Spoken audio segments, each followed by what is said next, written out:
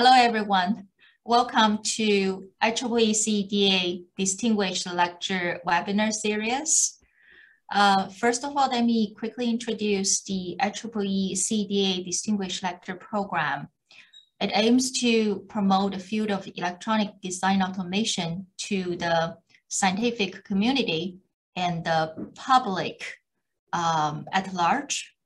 And the goal of the program is to increase awareness about topics relevant to CEDA by creating a pool of subject matter experts and scholars to present to IEEE and the CEDA chapters, sections, and other venues, including universities and the companies.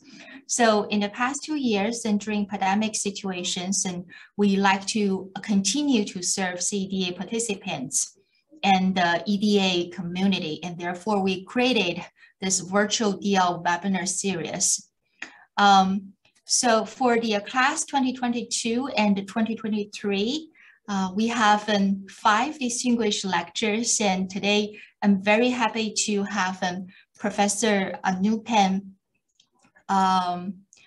Chattopadhyay, Professor Anupam Chattopadhyay to present EDA for emerging technology. Anupam received his PhD from RWTH Arching in 2008. Afterwards, and he worked at as a member of the consulting staff and in CoWare R&D in India. In 2010, he joined RWTH Arching Germany as a junior professor and the leading MP-SoC architecture research group. And since September 2014, he was appointed as an assistant professor in NTU and then promoted to associate professor with a tenure in 2019. He received many awards, including Boucher's Plaque from RWTH Arching Germany for outstanding doctoral dissertation. He also was nominated for the Best IP Award in DATE Conference 2016, nomination for the Best Paper Award in the International Conference on VSI Design 2018 and 2020. He's also a fellow of Intercontinental Academia and a senior member of IEEE and ACM. Anupam, welcome. So now the show is yours. Thank you. Okay, so let me share my screen. So is it visible to everyone? Yes, perfectly. Okay. So thank you, Helen, for inviting me and introducing me to this talk. And of course, thank you to IEEE Council of EDA for conferring me this distinction of being a distinguished lecturer. Upfront, I should say I am not sure if I am really distinguished to talk about this very broad and deep topic, but I have been following the research and doing some participation to the best of my capacity in this area, and I would be very, very happy to engage with you in discussing and sharing what I have learned so far and what future holds for us in this area. So I'll start my talk on electronic design automation for emerging technologies. So at first, I would like to introduce a bit about what kind of research I have been doing in the past in our group. So in a sense, whatever research that we do in systems or material science or mathematics, computer science related to engineering, we can try to put it into multiple quadrants. That starts from something linked with algorithms. In the past, I did work on wireless receivers, cryptography. In recent times, I have been dealing with a lot of very interesting research challenges in AI, bioinformatics, and whatever this kind of advancement that comes from the area of mathematics that eventually boils down to some technology mapping, which could be in the earlier case with CMOS technologies. And in future, we see that there are new technologies like in-memory computing and quantum computing, this come up. So this is the connection between the algorithm to the technology, which can also be conceptualized as a push and pull between the advances in mathematics and applications and the advances in physics, or in some cases could be biology, So this link between algorithm and technology is established by growth of various kinds of architectures as well. That could be heterogeneous system on chip, application-specific processors, reconfigurable processors. And this whole story is running very smoothly because we have very efficient automation tools.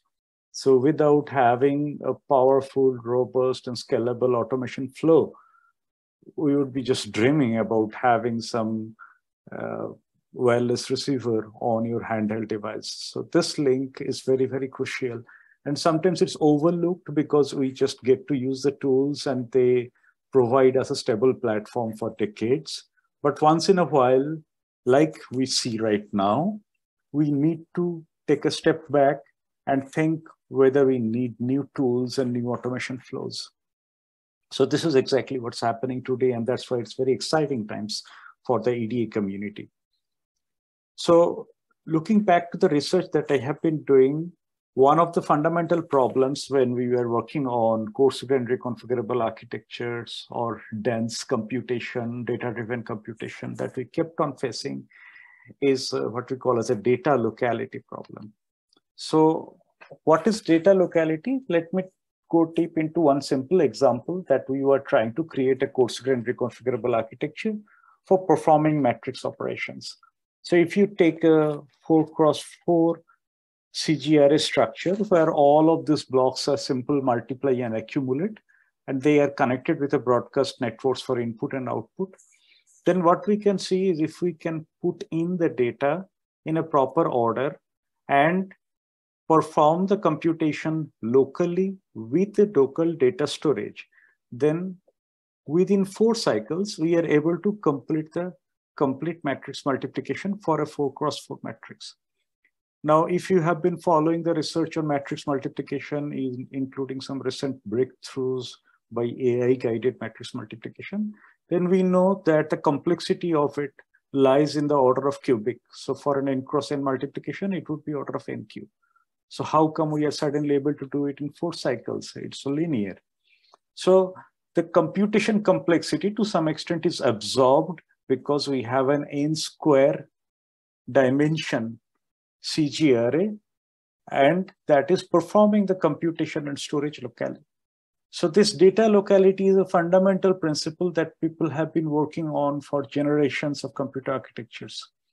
There are many different techniques that they try to move the data locally and address the bandwidth problem. The bandwidth problem has become actually quite crucial in recent times when we are talking about a lot of data deluge in the context of neural network accelerators. So we have been working on those problems in the context of wireless receivers because you get a lot of numerical linear algebra kernels in that kind of applications. And this was a study that we were doing almost a decade ago. And in that context, we did some very different kind of architectures, what we call as a layered architecture. So in the layered architecture, we were trying to promote the concept that you have a base layer where we are doing the computation. And then you have multiple layers above this, which could be communication layer, memory access layer. And these above layers, they are also externally programmable, which means that if someone is performing the computation in the bottommost layer, then the controller can make the buffers or registers in the communication layer move the data around this, which would be like a very smart and controlled cache memory, if you like to think in that way. And once the data movement in this layer is taken care of properly, then as soon as the computation in the bottommost layer is over, then it's like they put the results up and they get the operands down. So in that way, we can go for maximal utilization of the computation layer, which is always the goal. We don't want this part to lie data starved.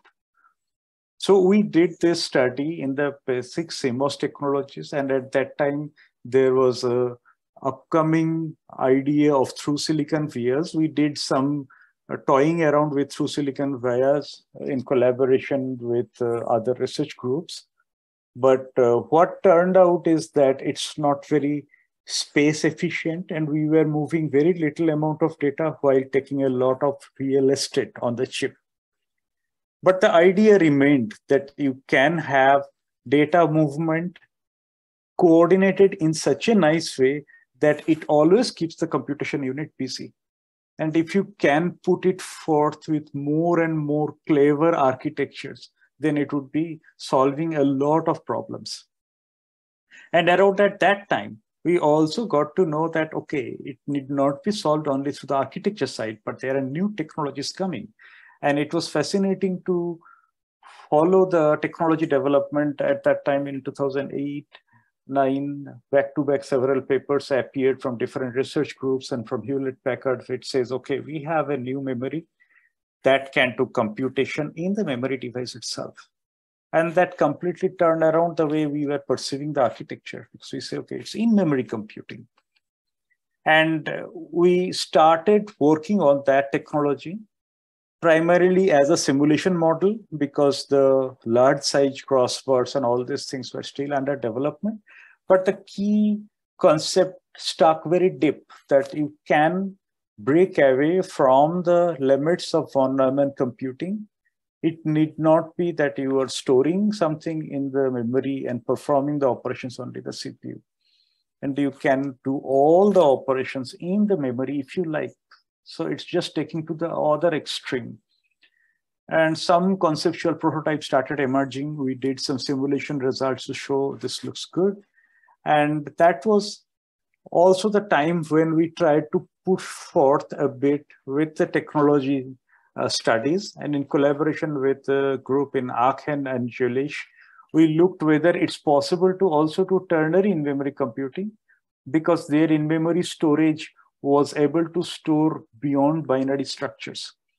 So we did some prototype with the help of this group on a very simple structure that we have 3 devices in this crossbar, and we could show that we are able to do ternary additions or even fuzzy logic computation with this multiple states. So in principle, this works, that you can do in-memory computing. But one question kept on harping back to us that, okay, we can do in-memory computing, but is it bringing some fundamental benefit? So why we need this? Why the processing in memory? And that's a question that we kept on asking until I had a chance to visit a group in Israel, Professor Shahar Kavinsky's group in Technion. In collaboration with them, I was looking into the theoretical underpinning of the whole processing in memory concept. And we started defining some basic parameters following the old school models of computer architecture studies, that, okay, there can be a component called operational complexity, which can be defined in terms of the basic gates. And this is something that we all know, that if there is a full adder, it can be defined in terms of a linear number of gates with a multiplication, a quadratic number of gates with high precision, then it grows. So basically we can plot the operation size in the x-axis and operation complexity in the y-axis. And this would be our basic principle of operation complexity. So if we go for extending such basic parameters, then there could be different parameters that we can identify in the domain of processing in memory. There is an operational complexity, which is basically an algorithmic parameter. There is a PIM cycle time, which is a technological parameter. So of course, the processing in memory technologies are slow. This could be caught up in future, but right now it's slow compared to what we have in CMOS. Then how many memory arrays we are having?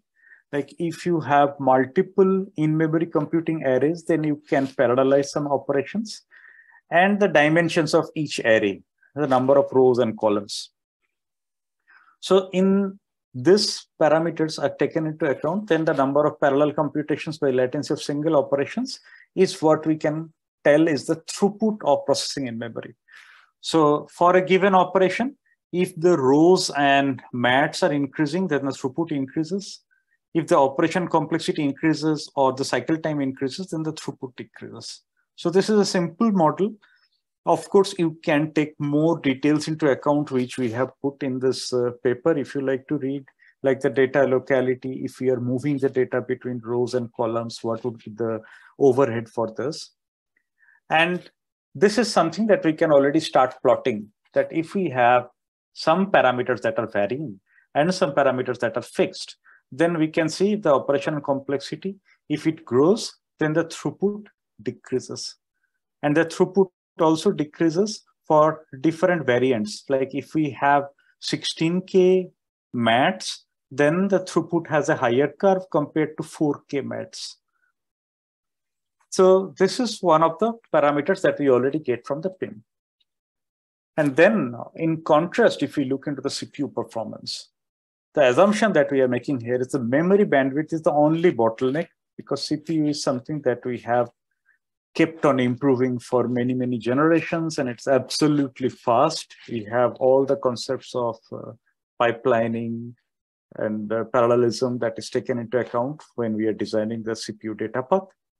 So two parameters that stand to play a prominent role. One is the memory bandwidth, another is the data in out bits. Data in out bit is something that we have from the operation or algorithm. Memory bandwidth is currently what we are trying to address. This is the major challenge, that the CPU and memory, they may have low or high bandwidth. So the CPU performance can be characterized as throughput CPU bandwidth by data in and out, independent of the actual operation. So if you start plotting this, again, you get a throughput by operational complexity in a chart. And then if we start putting these two together, then what we see is something interesting. So as the operational complexity increases, of course, the throughput of the PIM decreases. But for low complexity operation, the throughput of the PIM could be very high. This is the part where it is the enjoying the fruits of having to do the computation locally. Whereas CPU suffers because this is a bandwidth problem. And this bandwidth you can keep on altering. And on that basis, you can move up or down the whole curve. So this can be explained intuitively in a very simple saying that if we have a lot of data in the memory and we want to perform a very simple computation, we can do it in memory. If we have a few data to move to the CPU and the computation is huge, we should better do it in CPU. So this trade-off can already be captured analytically. And this is something that people are now studying by putting CPUs and in-memory computing as accelerators together in a same SoC.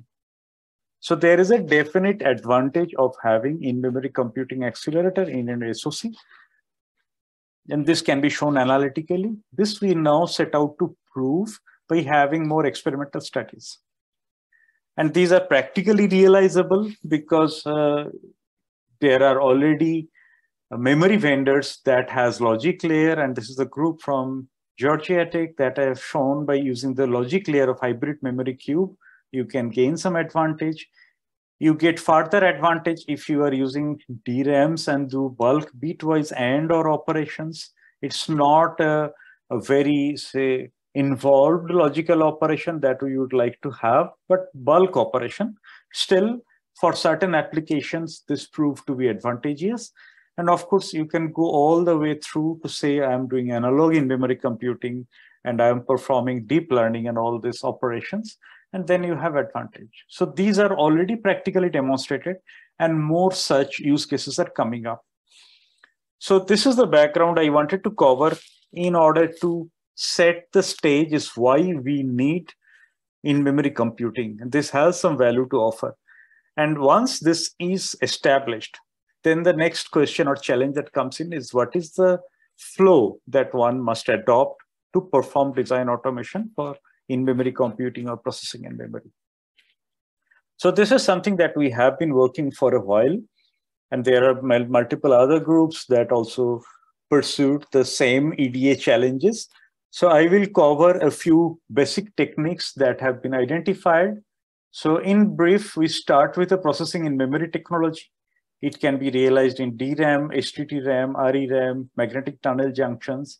And all these technologies, they have showcased various universal set of Boolean functions, like Boolean majority together with NOT operation, NAND operation, imply logic, NOR logic.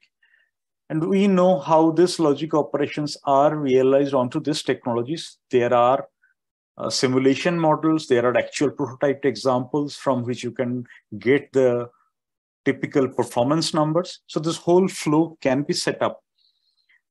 Now, when we look into these native functions, they are not exactly our traditional CMOS logic synthesis flows, except for, say, NAND and NOR. So in some technologies, it was shown that you can perform majority or imply logic in a more compact representation in memory computing. So if this is doable, that means we have to rethink the logic synthesis or technology mapping according to that. And beyond logic synthesis, when we are looking into technology mapping, this becomes even more challenging because the memories where we are performing the computation is not like our typical gates in the CMOS structure where we put all of them back to back or in parallel, but the gates are actually the points in the crossbar of the memory. So we are performing operation in one particular cycle, and the next cycle, if we want in that particular point, you are storing it. So we are playing between the storage and computation in order to get maximum benefit. So that had challenged the researchers to completely rethink the synthesis and technology mapping flows. So what's happening is they start, let's say, even with a basic, complete basis set that begins with a high-level specification, much like the traditional synthesis flows, then represent that in one of the intermediate forms that could be majority inverter graphs. There are many other intermediate forms that have been proposed. I will cover some of them. There are, of course, AND inverter graphs like the traditional ABC-like tools. And then there is a technology mapping that is happening here. So we, of course, borrow a lot of existing knowledge and tools that have been developed for classical logic synthesis, for ASICs or for FPGAs, and try to port it to the in-memory compute technologies. So here is one simple flow that we could establish if you are going for two different choices, that one can perform the in-memory computing with an area constraint or with a delay constraint. So these are typical flows that we also do in classical logic synthesis. This can be also done for in-memory computing technologies. In the area constraint flows, one starts from an AND inverter graph and then partitions according to lookup table, checks if the mapping is feasible or not. And if it is not feasible, then you again update the K, where K is the input parameter for the lookup table, and keep on redoing this. At the end, this is telling whether an area constraint could be satisfied or not. Otherwise, it needs to partition in multiple memory arrays, because your memory arrays that are provided for the crossbar could have certain row and column dimensions. We need to fit it within that structure, so which is taken as an input constraint here. Alternatively, you can take the width just for the delay optimization and take it as a block formation. So intuitively, this block formation helps us to parallelize as much operation as possible. Then we pack the blocks to words and schedule and do generate the instruction. So this instruction is unlike your high-level processor instruction. These are instructions which are triggering the low-level voltage controls in the crossbar inputs. So there are some interesting snapshots that we have observed when we were going for logic synthesis. And one such example that I wanted to share with you here is what we call as a technology-aware logic synthesis. So for a technology mapping of the end network onto the crossbar, it is beneficial if we can pack as many operations as possible in one single row, because ideally we can trigger multiple rows of the crossbar in parallel. So if I want to pack multiple operations in one single row, we want to have one single W input feeding the entire row as our row voltage, and then multiple columns B1, B2, B3, B4, triggering the column voltages, where S1, S2, S3, S4 are the data or state that we have in the local devices. So if we want to create such a structure, then in the majority inverter graph, we have to ensure that we have multiple sharing across the same level. And this is exactly an optimization that we tried in majority refactoring, running Boolean partitioning, algebraic rewriting, and optimized MIG to deliver clear benefit that we can share across one single level. And then we could get much more compact representation in the crossbar. There is a lot of work in the classical logic synthesis which are targeted for the FPGAs. So which is typical LUT-based logic synthesis. And we also borrowed from this concepts and what we call as a supergate aided logic synthesis, or in short, we call it CEDA flow. In the supergate aided logic synthesis, we saw the first observation was that the crossbar array can map circuit cuts described as lookup table directly.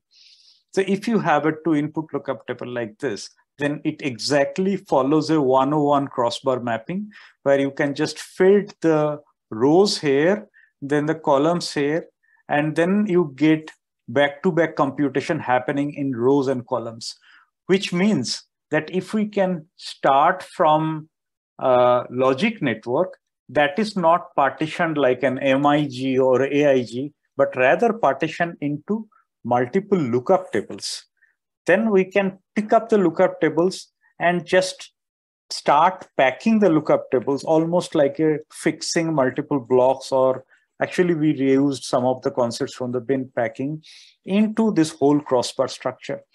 And what more, we don't need to restrict ourselves into two input lookup table. It could be a k input lookup table as we want to have. And that's why we call it like a super gate. So what we did is we started from an AIG structure and then we tried different LUT size. And these LUT structures are fitted together in multiple partitions.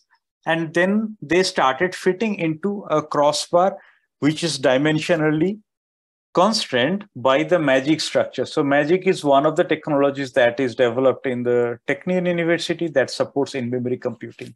So we could pack this LUTs 101 into MAGIC crossbar. And when this packing basically covers the whole crossbar, we cannot fit it anymore. Then we say, okay, we definitely need to have another MAT or another complete memory array. This cannot be fit here. So this is the heuristic that we had in mind and kept developing.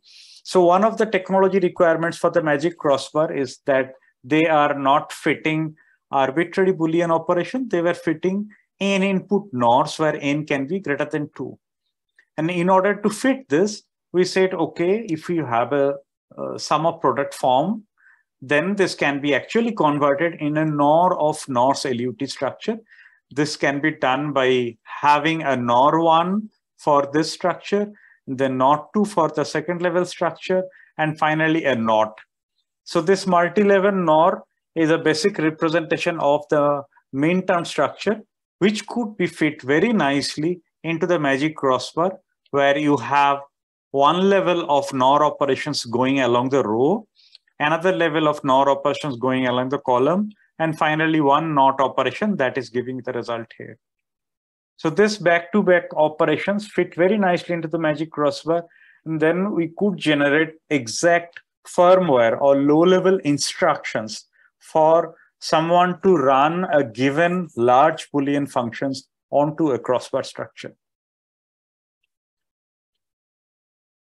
So there are various benchmarks and various structures that we have tried. We have elaborated these results, and the source code is also available for downloads if you want to try out and extend these concepts or just develop your own in-memory computing platforms. Then you can see how the flow is working by giving different constraints, starting with the LUT graph generation using the ABC logic synthesis flow from Berkeley, then do the LUT placement, generate the instruction. You can simulate this, and you can also verify that your generated instructions are correct by formally checking the end results, end instructions together with this input LUT graph from the benchmark structures. So in short, the design automation for program in memory, it works like that. You have an input function, then you have different standard academic and very robust logic synthesis flows, which can generate various structures. You can do technology mapping using a simpler magic flow, using CEDA flow. There are crossbar constraint mapping flow, and there are mapping flows which takes other constraints and delay constraints, area constraints into account to generate your end instruction, which you can simulate in different forms. So this is where we stand now. This has been already considerable amount of work. And one of the big challenges that we see is now is to do a lot of prototyping where real in-memory computing accelerators are integrated into the system, but we need to develop the operating system or compiler flows that kind of borrows the analytical model that I explained earlier. We call that as a bit-late model. So from that bit-late model, one can make a decision given a particular operational kernel, whether we should run it on a CPU or on in-memory computing accelerator, and do this basic partitioning. Same way now we are playing around with the CPU or GPU partitioning, porting some functions into a particular accelerator. In the same way, can we grow to develop a system and accordingly also get the support of tools? So basic tool flow is already there and it is robust and scalable. So this is about the first part of my talk where I wanted to cover the in-memory computing architectures. This is still on the, I would say, classical physics in this technology. And I see questions here from Rishi or Nikhil. So maybe since it's the half of the talk, I would like to take up this question. So how do you account for parameterization? So this is a very nice question. So it's possible to actually develop a parameterized library for given technology and given dimensions. We did this for some linear algebra kernels, and we don't need to resynthesize that from scratch. But if you give an arbitrary Boolean function, any general Boolean function, and you just want to see what would be its performance on a given technology, you can also run the full flow.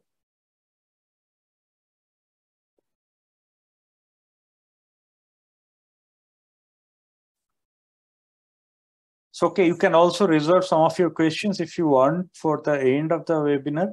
And I will move to the next technology, which is also receiving a lot of news and press right now. A lot of researchers are spending efforts across the complete system stack is the quantum computing. We talk about quantum computing in very different contexts, very different application scenarios. And I will try to give you a glimpse of that, why it is interesting for EDA and what we see for EDA challenges in quantum computing. In quantum architectures, we see a few major classes. There are universal quantum computers like IBM, IonQ, PsiQuantum, Silicon Quantum Computing. They are trying to promote this. And this universal quantum computers, they can run any quantum algorithm. This is akin to general purpose processor. And I will come shortly why they are relevant to security threats.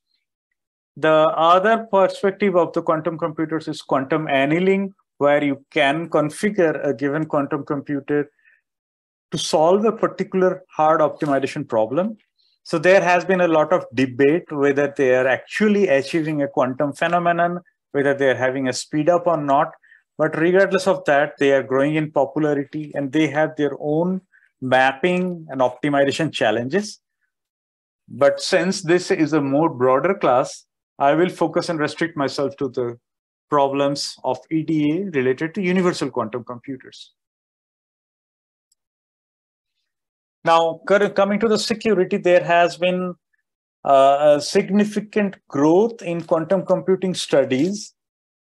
Once it was shown by Peter Shor in his landmark work that you can have some quantum algorithms breaking crypto systems in polynomial time, in contrast with exponential algorithms in classical computing. So that creates a clear separation, although we don't know whether it's provable or not. There are some other algorithms where quantum researchers claim that this gap between quantum and classical is established and provable. Although we don't know about that, but as of now, we also don't have any polynomial time algorithm that can break RSA or ECC crypto system. So this is definitely ringing an alarm among the whole security community. So which says that if you are having a large enough quantum computers, then you can break the public key or asymmetric key crypto systems in a matter of hours. So how large? We need few million qubits. The physical qubits that are needed are in the order of millions, which is still far from our current range. So some people say, okay, it's not really practical as of now, and we don't need to worry. But the security community would like to think otherwise. And I know because I am also participating in some of the security research. Why? Because they say right now, if you are encrypting some of your message using RSA or ECC,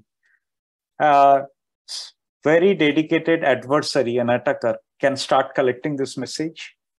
If these are sensitive, if these are high security classified documents, they would collect it now. And maybe in 5 to 10 years, when the quantum computers become that large, they will start breaking these messages. So that means we have to start porting now, because we see the quantum computer is in the horizon. And exactly for this reason, NIST, National Institute of Standards and Technology in the US, they have launched a standardization process to promote something called post-quantum cryptography, which is bringing new cryptographic algorithms to replace current public key crypto systems.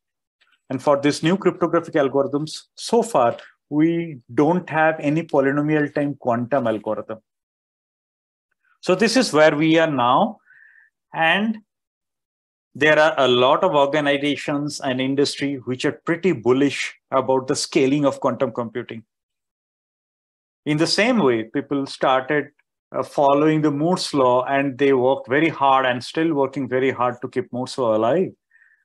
There are groups that are saying, okay, we can have something like Nevin's law, following Nevin, who is leading the quantum computing efforts, and then we can have doubling of the capacity of quantum computer measured in terms of the number of qubits or measured in terms of the number of quantum gates that you can stack one after another.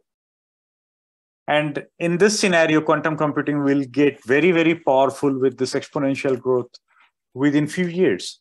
And this is something that also makes it a very exciting challenge for the EDA people, because we need to understand the basic gates and basic principles of this logic and this technology, which is completely different from what we have studied in the CMOS. So what's there in a quantum computer? We have some building blocks that's called qubit, which is analogous to what we have a bit in a classical computer. In a qubit, you can have two-level system that can go from electron upspin and downspin.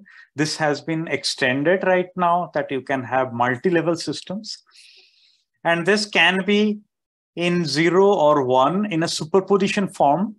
And the superposition means we have in a bracket notation, they have a probability of the qubit to be in a state of 0 and 1 until the point where we measure it, and then they decohere to a particular state.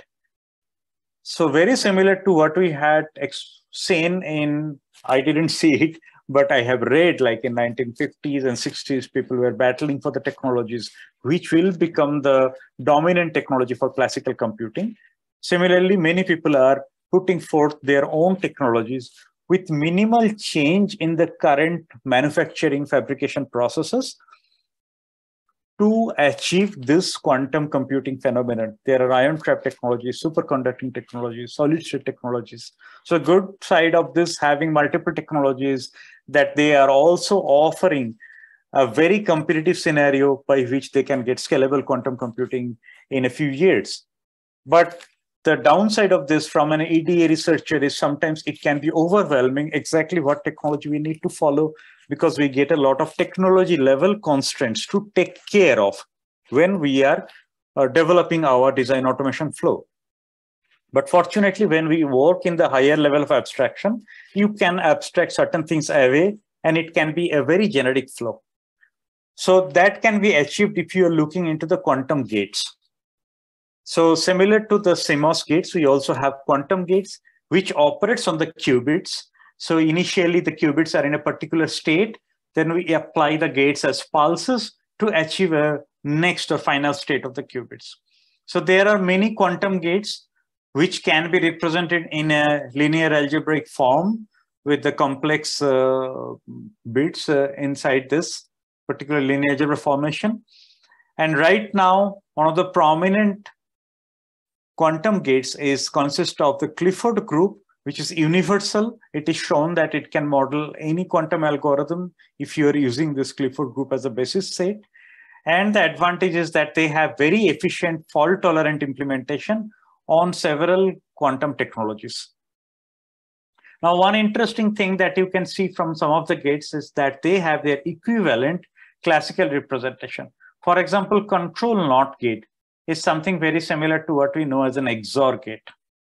Similarly, if you are looking into control NOT gate, which is also known as a Toffoli gate, this is like if the first and second input, both of these are 1, then the third input is XORed or inverted. So this small O plus is basically like an XOR gate. So at the output, what we see here is if I call these two input bits an A and B, then the output is A, B, XOR C. So now if I initialize C as 0, then this output is basically an AND gate. So I can get an AND gate, I can get a XOR gate, and I also have definitely simple NOT gate. And if I have all these gates, then I can also map a lot of classical operation into this universal form using these gates. So what we also need to take care of in a quantum computing is that it needs to be robust. And that is one of the primary engineering challenges the quantum engineers, they are facing when they're trying to scale it up. The quantum computing is extremely susceptible to errors in gate control, environmental decoherence, initialization measurement error, the qubit fidelity, the qubits, they are leaky. So in order to battle this phenomenon, people look into quantum computing in a fault-tolerant manner. They add quantum error correction codes, and there are various error suppression techniques. So usually these are taken together by an integrated approach where there are concatenated codes or topological codes that are implemented in a fault-tolerant way inside a quantum circuit. So given this challenge, one of the things that people have realized is we are right now in a domain where we have a noisy quantum computers. So we call it a noisy intermediate scale quantum computing, or NISQ, as suggested by John Preskill, one of the leading quantum computing researchers, who suggested that right now you can realize 50 to 100 qubits because it takes time to scale it up. There are various challenges. It will not be easily accessible. But maybe this 50 to 100 qubits, even if we consider noise, is already good enough. So there might be some problems like quantum machine learning, financial portfolio optimizations, molecular dynamic simulation that are already solvable beyond the range of classical computers' abilities with the current quantum computers. So which means that as an EDA researchers, it would be a very lucrative target for us if we can map these interesting applications that have known quantum algorithms using low depth quantum circuits, because we cannot afford to have too many gates in a quantum computer. And if we can do the synthesis and mapping using less qubits, noisy qubits, and following certain technological constraints. So this is exactly where the challenge for the EDA begins. We start from looking into the quantum computers. It's growing. It is offering limited capacity now, which might already be very good. So you need to map a very complex quantum algorithm into this small size.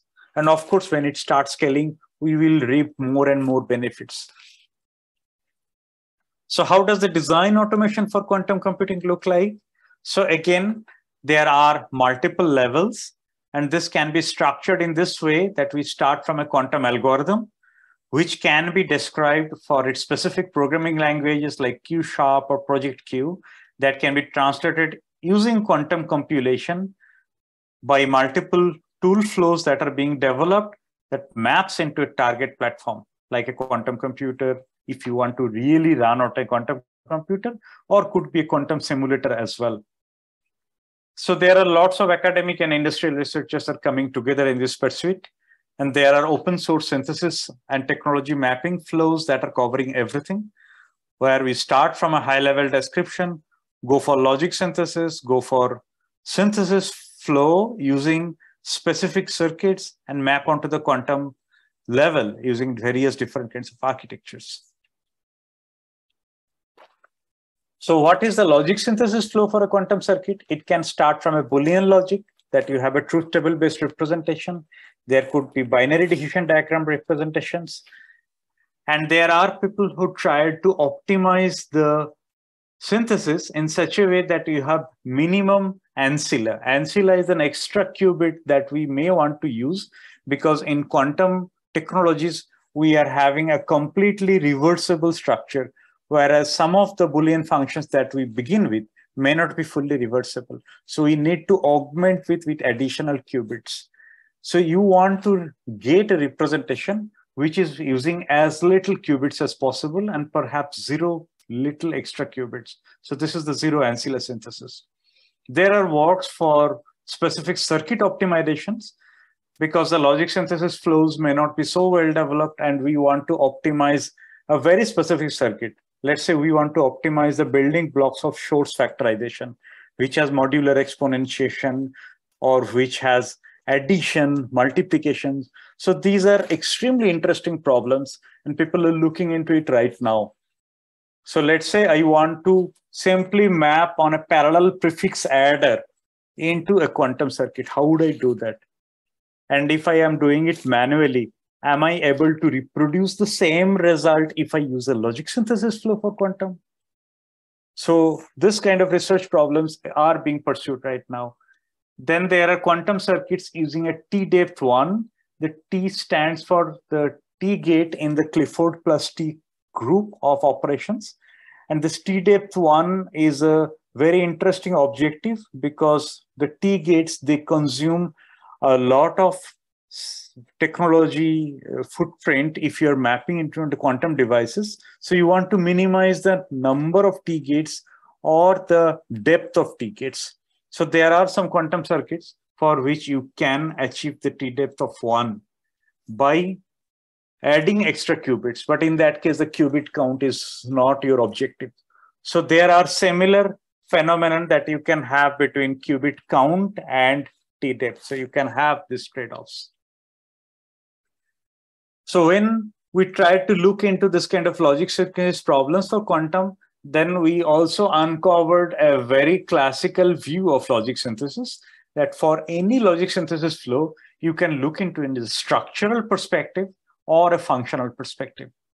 So if your intermediate representation is AND inverter graph or majority inverter graph, then this is scalable. On the other hand, if you're using truth tables or binary decision diagram, this is not scalable. But the advantage of this is then you can really hit optimal mapping, optimal logic synthesis. So one of the basic approaches that we propose is we can have hybrid logic synthesis that mixes the structural and functional flows. So you go with a big structural representation, pick up the blocks of interest, and then optimize it, map it optimally using local functional logic synthesis, then stitch it back into the big structural diagrams. There are also LUT-based synthesis and also synthesis using XOR inverter graph that has recently been shown to do very, very good for quantum logic because the XOR gates occur naturally in form of Clifford gate, in form of C0 or CC0 gates in the quantum technologies. And there is a bunch of very exciting problems when we go for technology mapping for quantum circuits. So if you look into the structure here, then these lines basically represent the qubits. And these are the quantum gates that we are applying onto the qubits as pulses. In this particular case, the first and the fourth qubit are being applied a control NOT operation. In the second phase, we are applying a control NOT gate between the second and third qubit, and so on. Now, in quantum technologies, when you are applying the gates among very far qubits, then it's not considered to be convenient. So we want the gates to be as local as possible. And this is a problem that is known as a nearest neighbor constraint quantum circuit or quantum technology mapping. This problem is shown to be really hard. And there are some very naive and brute force mechanism that you add swap gates before or after every distant gate. Like in this case, you add a swap gate and you make the distant gates local. Then you do another set of swap gates to get them back to their original position and continue. But of course, that incurs a lot of overhead because you are adding a lot of swap gates. So if we want to remove this, then you can have a look ahead mechanism that can minimize the number of swap gates. There are very nice heuristics that people have developed. In this case, we are only thinking about the gates to be linearly organized, but in reality, you can have the qubits in many different formations. So to think of the nearest neighbor constraint mapping on these various topologies, that's a really challenging problem, which could be solved with a depth optimal fashion if you're going for an ILP formulation, but that doesn't scale well. So there are other heuristic solutions for this problem, which are actually integrated in some of the open source tools that I mentioned earlier in the IBM Qiskit or the StackFlow from Waterloo. And there are similar flows that are being promoted by different companies. So this topology constraints can be taken care of in 1D or 2D structures. And if the nearest neighbor cannot be managed, then we simply start inserting the swap gates.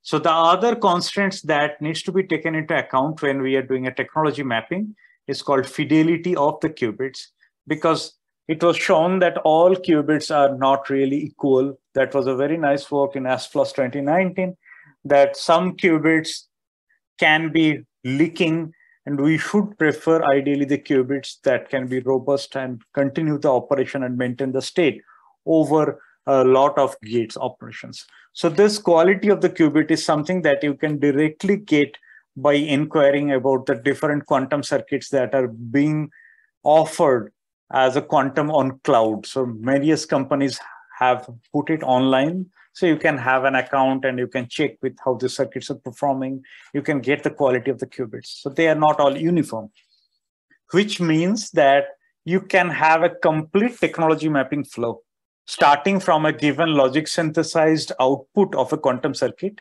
how the technology mapping goes down in order to take into account like the nearest neighbor compliance and the fidelity. So this is one flow that we proposed earlier.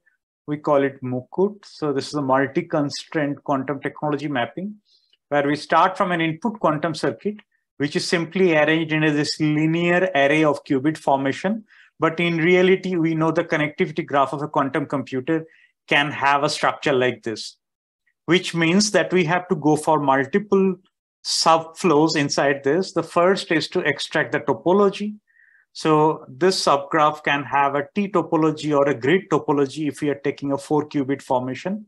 So here we have 4 qubits. We can arrange them in this different formation. Then once the topology is taken, we need to also figure out the qubit configuration, like the L1. Does it map to A or L1 is mapping to B? So that depends on how well connected the L1 to the rest of the qubits. So of course, we want the most frequently connected qubit to be in the location B, because then it would be the nearest neighbor to all other qubits. Then once we have the subgraph extraction and qubit configuration, a nearest neighbor compliant circuit generation can be performed. And as you can imagine, the swap insertion is different if we are following T topology or the grid topology. After this nearest neighbor compliance is done, then there could be a fidelity aware mapping that looks into various possible T topologies and their corresponding qubits. So we get to pick up the particular physical qubit quartet, which gives us the best fidelity over the complete operation. So we tried some of these operations and we see that your choices and your configurations running through the entire heuristic can make significant difference in fidelity. So this is just a glimpse of the technology constraints that we face after doing the logic synthesis of quantum. And there are a bunch of open problems still lurking ahead of us. So what I can summarize from this quantum computing and EDA challenges is that it's accessible. As academic researchers, we can get to use very simple quantum computers, and the model for large-scale quantum simulators, quantum computers are already available. It's shown to be theoretically advantageous, and it's high time that we need to start working on the EDA flow so that when the scalable quantum computers are available, we should not be looking for mapping robustness of this. The challenge is, of course, to fix the errors, like to take into account all the technology constraints to minimize any kind of error that puts a barrier in realization of this quantum circuit, optimize aggressively for specific circuits. So instead of developing a fixed logic synthesis flow, one can look for specific synthesis flow that optimizes arithmetic circuits, for example, and address new technological constraints that can arise because there are many different technologies that are competing in order to get into this quantum world. So we have not been working on this alone, and I am very fortunate to have excellent collaborations and supports from many different universities and industries across the world. And of course, I'd like to thank again IEEE Council of EDA for giving me this forum to present our research. So this is to summarize, we have been working on in-memory computing flows and quantum computing flows. There are other interesting technologies like cryogenic computing that brings in new EDA challenges or digital microfluidics. So it's always an exciting time for an EDA researchers. And I think no particular more exciting than what we see right now in our generation. So I would be very happy to engage with you in different points that I covered in this talk now or later over email and so on. Thank you. Thanks a lot, Anupam, for very inspiring talk. It's a cross in both in PIM, like memory and computing, and also quantum computing. Both are very hot topics in nowadays.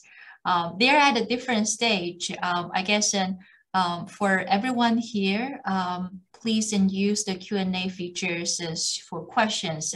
But during this gap, and let me ask a quick question.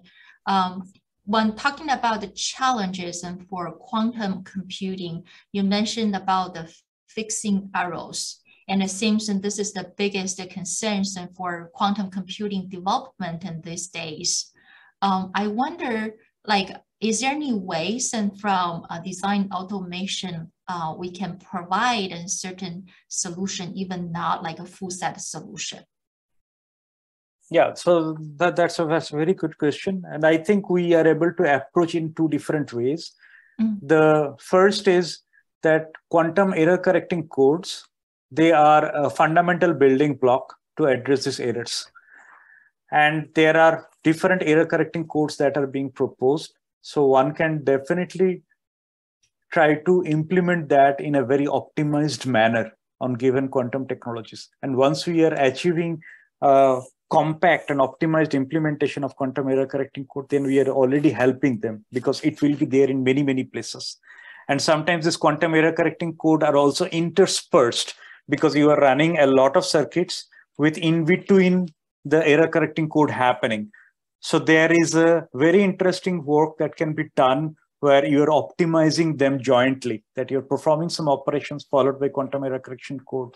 And again, this operation. That's one direction. And the other would be that when I mentioned this technology constraints like the qubit fidelity or the nearest number optimizations. So these are basic hurdles in achieving robust quantum computing across all technologies. So that means when we are doing the technology mapping or logic synthesis, we need to take into account this kind of constraints more and more. That would definitely help the researchers. I see. Thanks a lot, Anupam. There are more questions in the Q&A session. Okay. I think, yeah. Yeah, so maybe I start taking one by one from the question that is first, I see highest in the Rongley and Fu. They said you mentioned Toffoli and Fredkin gates which belong to reversible gates. And what is the relationship between quantum computing and reversible logic? So quantum computing is achieved by using quantum gates. And quantum gates are basically reversible. So that's one of the basic principles of quantum gates. So Toffoli and Fredkin gates, they are mappable to classical Boolean circuits and Boolean logic. They are reversible logic, and they are also realizable in quantum technologies. So there are, of course, other quantum gates for which you will not see a corresponding classical structure because they are only realizable with a complex state that is not achievable classically. But they are also reversible in the quantum domain. So fundamentally, all the building blocks quantum computing are reversible and they are inseparable. So if you are doing a very nice reversible logic synthesis, then you are definitely also helping quantum computing.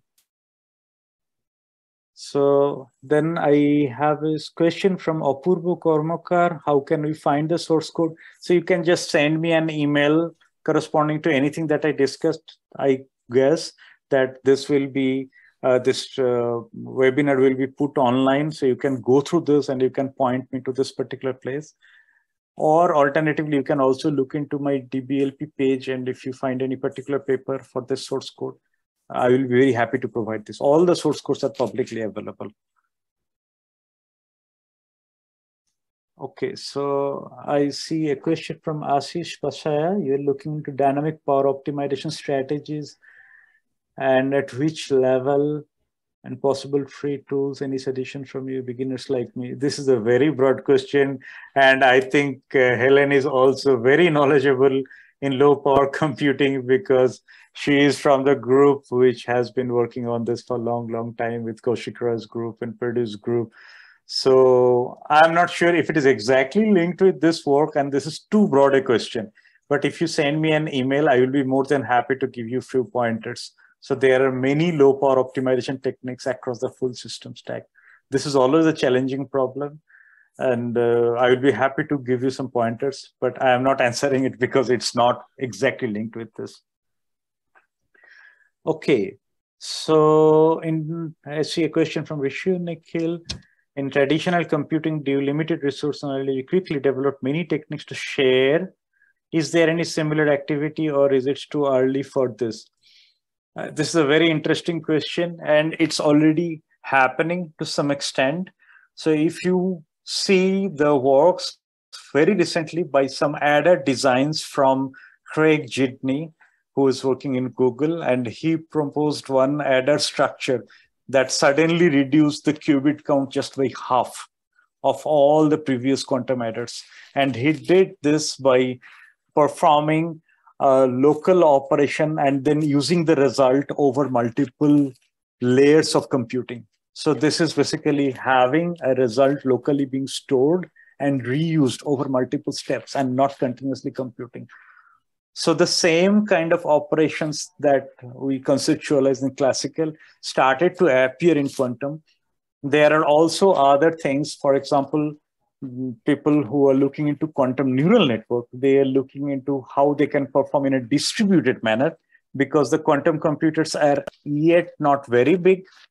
So you may have 20, 30 qubit quantum computer at your disposal. So is it possible to do the training and inference in partition? So they are bringing out the previous concepts of distributed computing and distributed training into the quantum neural networks. So I am not sure if it has gone to the all details of virtual memories or protection domains, but the early stage of computing concepts already is appearing in quantum and it's benefiting definitely. So if you have seen the evolution of classical computing, it would be very interesting, I guess, for you to come in and join now and see how you can contribute from that level of knowledge. Thanks, Anupam. Thank you all for all the questions. It's been very broad and heated discussion. Well, unfortunately, we ran out of time. Before we end this session, I'd like to know this, and this presentation has been recorded and will be available on the CEDA website after the event. And so if you wanted to learn more and wanted to review, it will be on the CEDA website. And we're going to have a more distinguished lecture coming in the coming month. So particularly for Professor Chattopadhyay, he actually offers multiple DL lectures on CEDA website. And so if